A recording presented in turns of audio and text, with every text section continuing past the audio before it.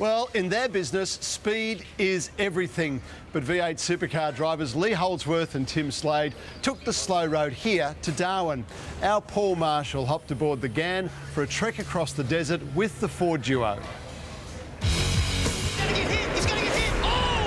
They just want to go fast. Ford drivers Lee Holdsworth and Tim Slade from Stone Brothers Racing. So it's only early days, but the Blue Oval boys are having a ball. Catching the Ghan, 3,000 kilometres from Adelaide to Darwin for this weekend's V8 supercar round. Nothing fast about it. There is lots of information about the tours. If you'd like to do them, let me know. Not a bad life as a race driver. They had their own private carriage. Only one stateroom, though. Scissors, paper, rock. Bang!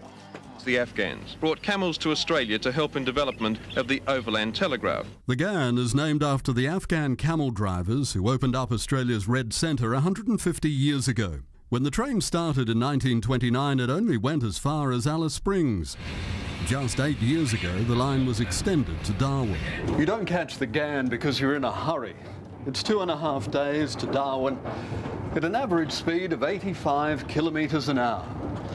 A V8 race car will do that in first gear. The Ghan is more knitting than racing.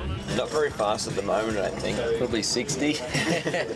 We're going fast or slow enough to be able to see everything that's on the ground beside us.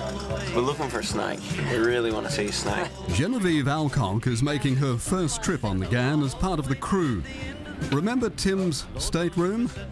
This is Genevieve's. At the moment, we're standing in the kitchen. This is for the guests on this carriage, so they have a tea and coffee facility. At night time, this actually is my bedroom. It looks like a cupboard, but it's actually a bed. And it clips in there. Genevieve, you sleep in the kitchen. I certainly do.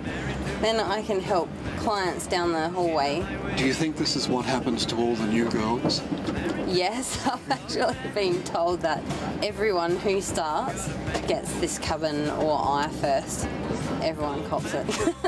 After the first night and a brilliant sunrise, the Ghan stops for a few hours in Alice Springs. And it just happens to be the end of the Fink Desert Race.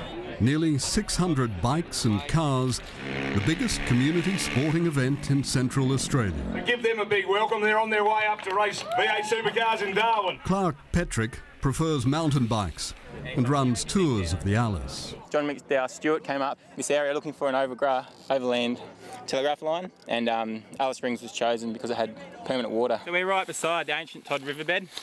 It only flows probably once every 2 or 3 years. For Tim and Lee, a chance to race. They're pretty. Ride bikes to stay fit between races, not usually on a train. You ever ridden a bike on a train before? No.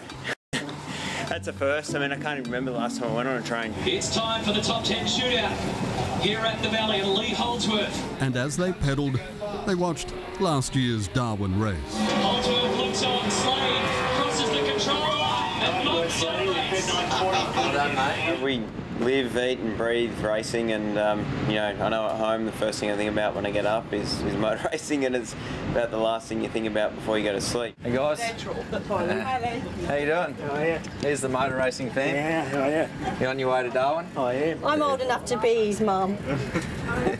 After another night, there's a stop in Katherine and a boat trip through the Katherine Gorge.